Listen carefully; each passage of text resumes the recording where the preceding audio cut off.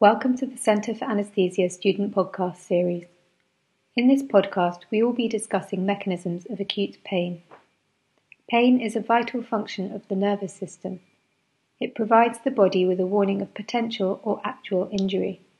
It is both a sensory and emotional experience and is affected by psychological factors, including patients' past experiences, beliefs about pain, and fear or anxiety.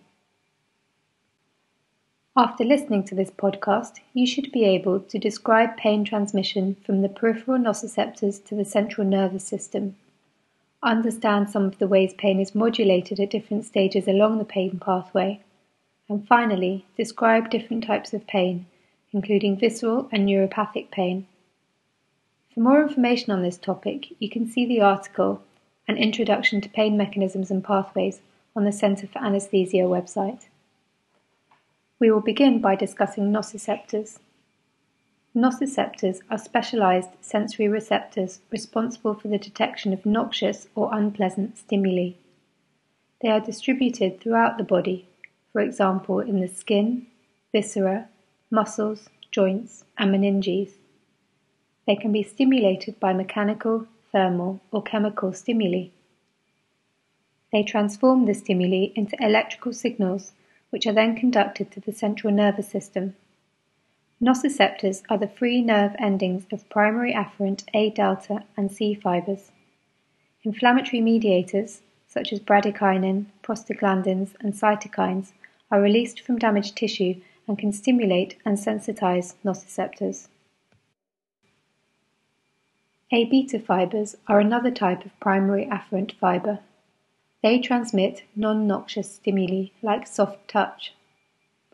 A beta, A delta, and C fibers have different characteristics that allow the transmission of different types of sensory information.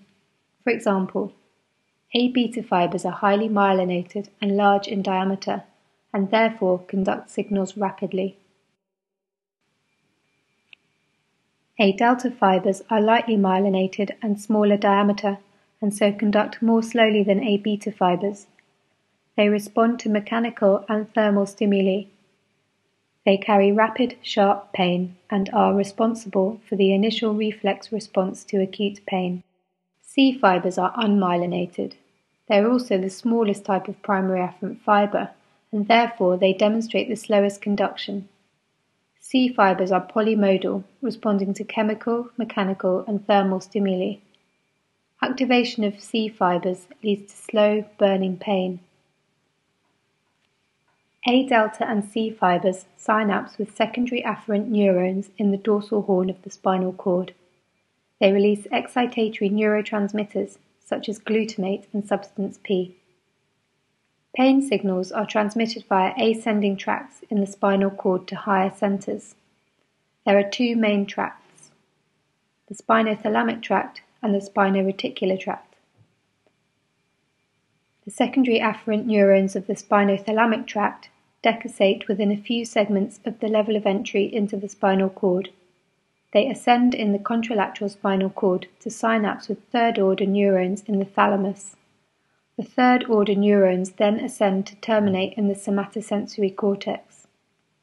The spinothalamic tract transmits signals that are important for pain localization. Second-order neurons of the spino-reticular tract also decussate and ascend in the contralateral cord. They synapse in the brainstem reticular formation before projecting to the thalamus and hypothalamus. There are many further projections to the cortex. This pathway is involved in the emotional aspects of pain. Diagrams showing these pathways can be found on the Centre for Anaesthesia website. Pain processing occurs in the brain.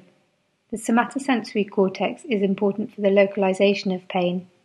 However, we know from imaging techniques such as functional MRI that multiple brain regions are activated during the acute pain experience. This is often called the pain matrix. We will now discuss some of the mechanisms that act to inhibit pain transmission at the spinal cord level and via descending inhibition from higher centers. In 1965, Melzack and Wall proposed the gate control theory of pain. It describes inhibitory pain modulation at the spinal cord level and helps to explain why when we bang our head it feels better if we rub it. By rubbing our head, we activate non-nociceptive A-beta fibers. This leads to activation of inhibitory interneurons in the dorsal horn that inhibit the transmission of pain signals by C fibers. Glycine and gamma-aminobutyric acid, or GABA, are important neurotransmitters that act at inhibitory interneurons. Descending inhibition also arises from the periaqueductal grey matter in the midbrain and the rostral ventromedial medulla. Both these centres contain high concentrations of opioid receptors and endogenous opioids, which helps explain why opioids are analgesic. Descending pathways project to the dorsal horn and inhibit pain transmission. These pathways use noradrenaline and serotonin as neurotransmitters. Finally, we will discuss visceral and neuropathic pain. Visceral pain is pain arising from the internal organs. It is typically diffuse and poorly localized, and often described as deep, dull, or dragging. It can be associated with autonomic changes such as nausea and vomiting, or changes in heart rate and blood pressure. It can also evoke strong emotional responses.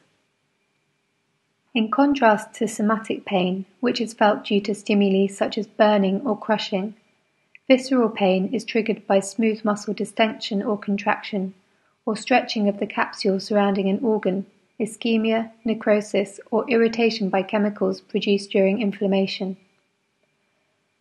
Referred pain is pain experienced at a site distant from the source of pain. It is due to different afferents converging on the same dorsal horn neurons in the spinal cord.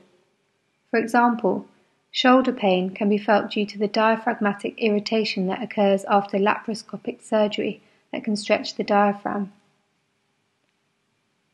Neuropathic pain is caused by damage to nerves in the central or peripheral nervous system.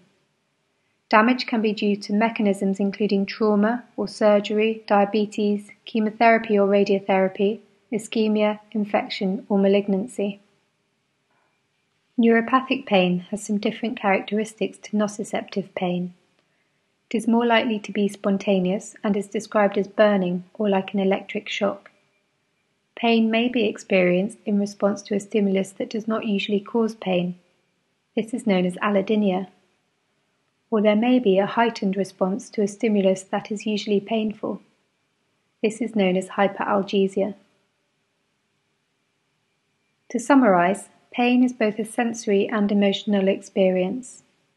Pain transmission is a result of complex peripheral and central processes. These processes can be modulated at different levels, and pain perception is a result of the balance between facilitatory and inhibitory interactions. Thanks for downloading and listening to our podcast. If you have any questions about what you've heard, then please email us at centre.for.anaesthesia.ucl@googlemail.com.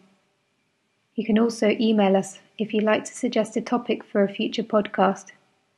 Please check our website at www.ucl.ac.uk/anaesthesia.